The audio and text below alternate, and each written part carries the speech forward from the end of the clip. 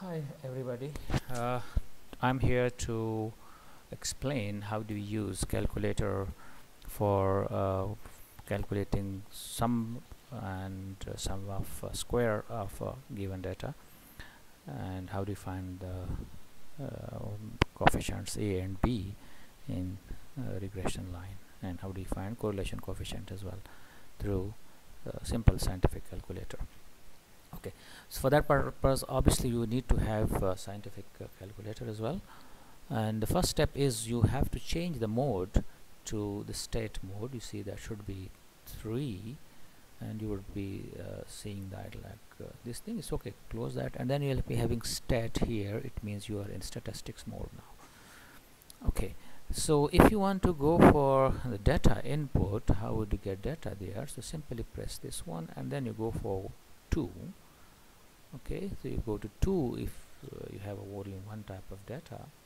So in this case you see simple input the data. Let's suppose we have 21, then we have 32, we have 35, let's suppose we have 54, we have 23, right? So yeah, you may have 5.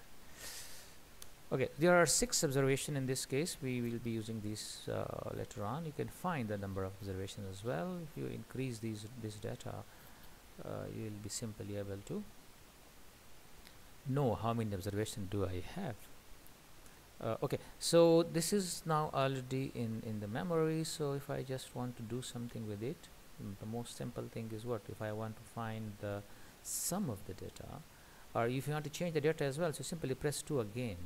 Okay, and then you go back to 3 if you want to sum of the data, so you simply press 3.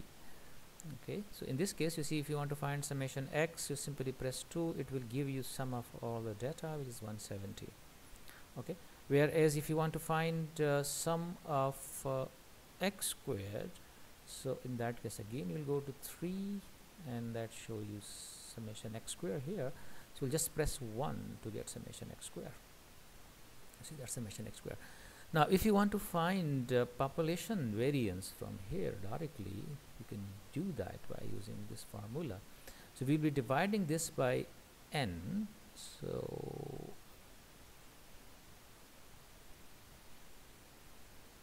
you can do that directly as well, but it will be changing something. So it is divided by 6 because n was 6. And then we have minus, you can use brackets, and then you should go to shift 1, and then with 3 we have summation x, if you remember the formula, and then dividing by 6 as well. You see, then you close the bracket, and then we have square of this. Okay, so it will give us the variance, which is 223 point maybe 89. That's the variance which you can find by using that short formula, which is you should remember that is summation x square divided by n minus summation x by n whole square, right? We do have another this formula used for finding variance of population data. If you want to find variance of sample data, in that case you'll be dividing it by n minus 1, mean to say you'll be dividing that by by 5 instead of dividing by 6. Okay, so we can do many things with it as well. If you go back and then I press 1, if you want to go for the variations here, you simply press 4, and then you can find n, as I said earlier. You simply press 1, it will tell you how many observations you have entered. So they were 6, so you'll be getting 6 there. Okay, if you want to know about the mean of the data, so again you press 1, you go to 4, and then you simply press 2 to get what? To get x bar, and then press equal, that is 28.33. That's the mean of this data. And if you want to find some more things as well, if you want to find variance, you simply go to this, press 1, and then you go to 4, right? And then we have this is a population standard deviation, and this is the sample standard deviation, and they will be giving you different values, because in this case it will be divided by what? It will be divided by n, whereas in this case it will be divided by n minus 1, so we'll be getting different values.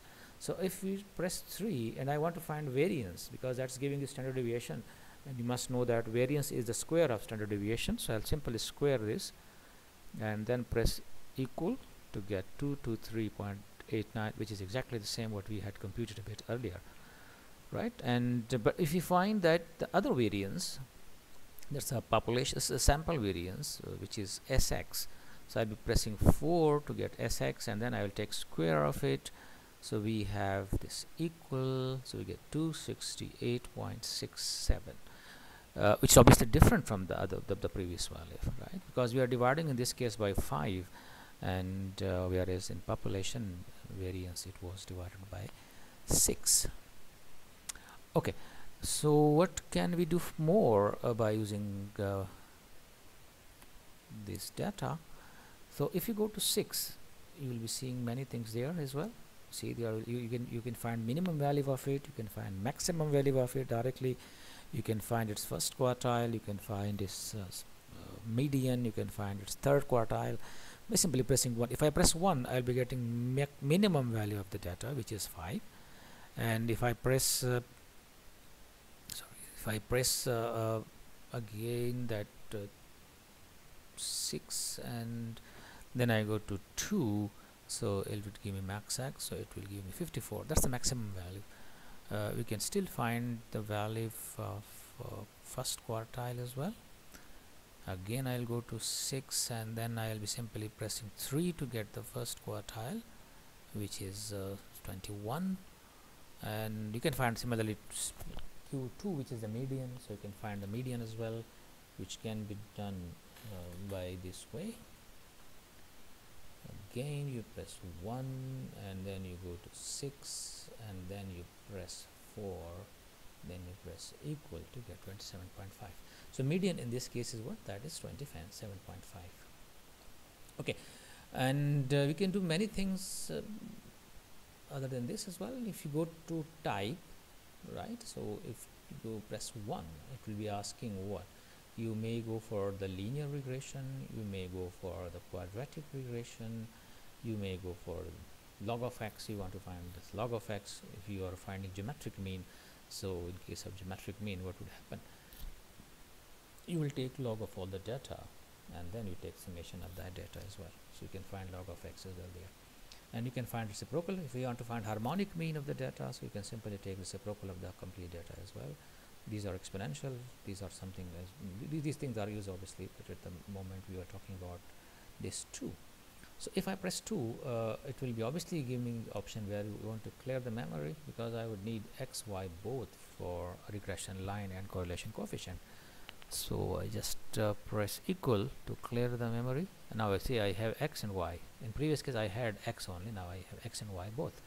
So let me give some values. That's 4, and then enter 6, enter 8, and then we have 5, and then we have 3 again. Let's suppose we can have repeated values as well, and maybe 8, maybe 9,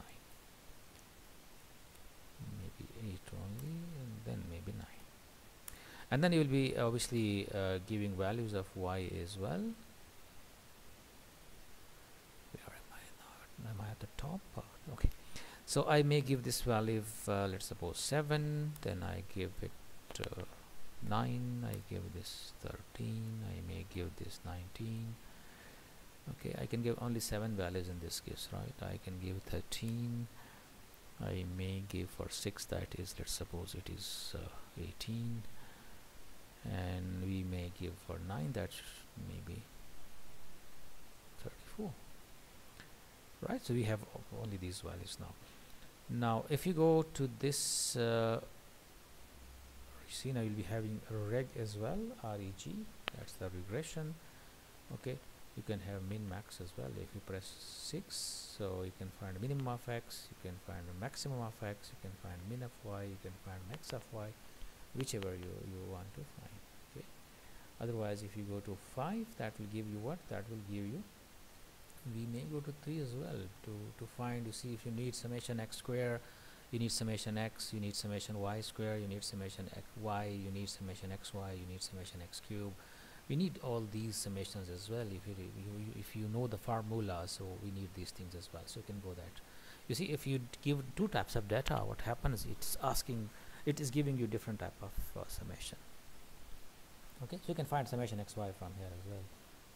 And if you go to 5, they are asking about the coefficients, so regression and a and b as well. So you can simply press 1, it will give you a. Okay, so that is equal, you see, that's the value of a.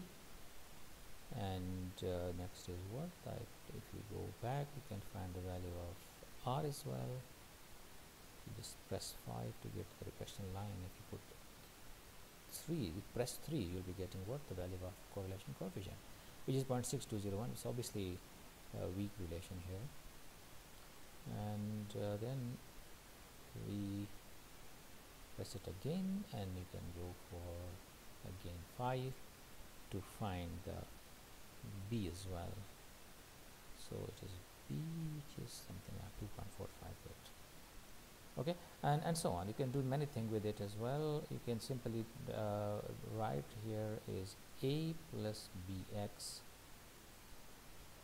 Okay, I may go to 1 and I say I'm in 5, so I type 1, then I take plus, and I go to that thing again.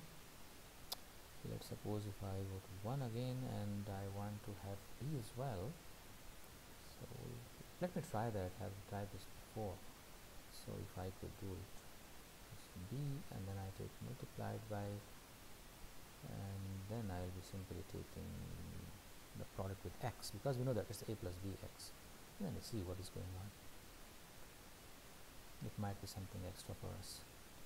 So it is no, I may go to data, because I would need yx here. So can I have x from here? Okay, so I may go back, and I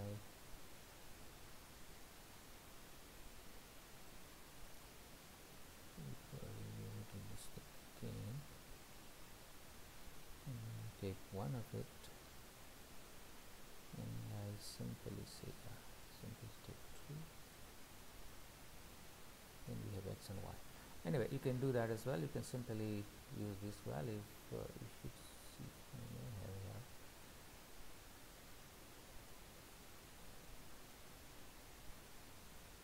Let's go back. We can clear this and then go back and have this one. Can we take x from here? Can we take x from here? Maybe not, because it's not defined here. Okay, anyway, that's the way to do it, and I hope it's clear to everybody. The simple calculations, you can do that, and thank you very much, and see you again with some other videos.